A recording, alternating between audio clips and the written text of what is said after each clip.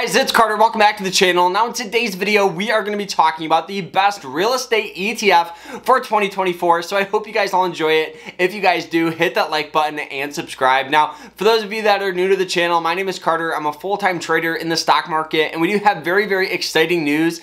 We have a trading school where we talk about my strategies, my mindset, how I find these stocks. We have scanners, we have live streams, quizzes, lectures. It's awesome.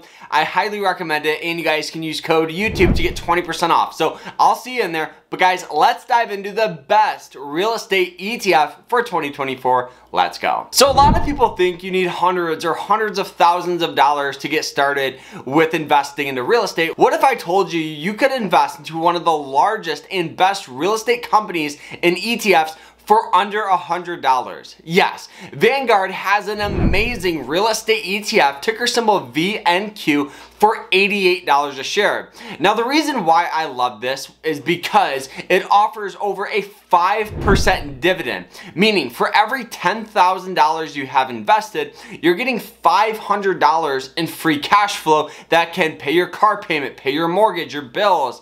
And the reason I love this one on top of the dividend is because this one here packs all the best real estate companies at an affordable price. So it's a win-win for everyone. Now, the only drawback to this ETF is the growth isn't the greatest.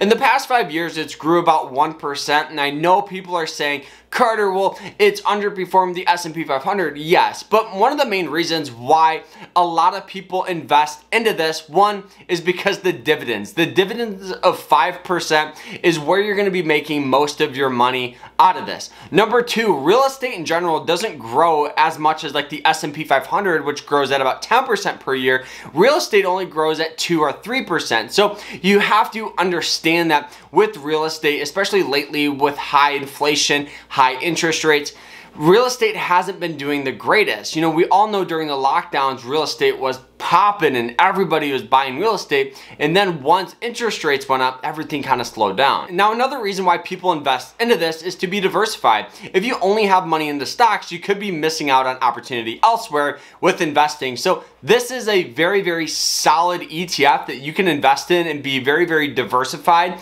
And the top 3 holdings in here are some of the largest real estate companies in the entire United States and in the entire world. Now, holding number 1 is Vanguard's Real Estate Index. It's pretty much just like investing into the real estate market, just how people would invest into the S&P 500. It only grows at about 2 to 3% per year, but it's a great way to get diversified into real estate, but for a very, very affordable price. Now, holding number 2 is ticker symbol PLD. This is actually the largest real estate company in the entire world. It offers a whole bunch of things. It invests into several different types of real estate, whether it's single family homes or even apartment buildings or even commercial buildings. It invests into a lot of things. And guys, this here offers great dividends, it offers solid growth, and we've seen a ton of growth out of it in the past couple of years, which is great. Now, holding number 3 is one of the largest wireless communication company in the entire United States, and this is American Tower. Pretty much this company owns and operates a whole bunch of communication broadcast systems as well as wireless communication.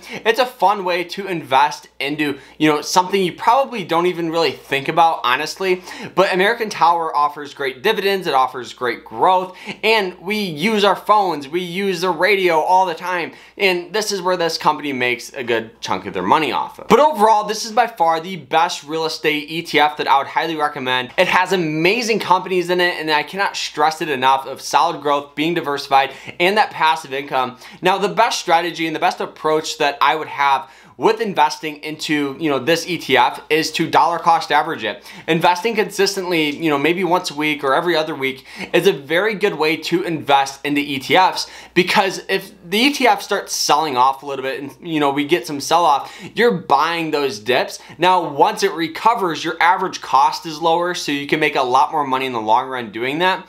As well as what I would highly recommend doing is making sure you have a broker that offers DRIP, dividend reinvesting. You know, being young, you don't need dividends right off the get-go. You know, in a great way to make more money in the long run is to use those dividends and reinvest those dividends back into the ETF. Now, there's a whole bunch of great brokers out there like Robinhood or Fidelity or Thinkorswim that offers DRIP, so automatically reinvest them back into this ETF, you guys can look at this chart and definitely see the main difference between reinvesting your dividends and not reinvesting your dividends in the long run. So the biggest recommendation, reinvest those dividends, dollar cost average it, and honestly, just have fun with it. Make investing fun. You know, this is like investing into some of the largest companies in the entire world, but for $88, which is awesome, guys. So I hope you guys all enjoyed it. If you guys did, hit that like button, subscribe, and we'll see you guys in the next one. Take care.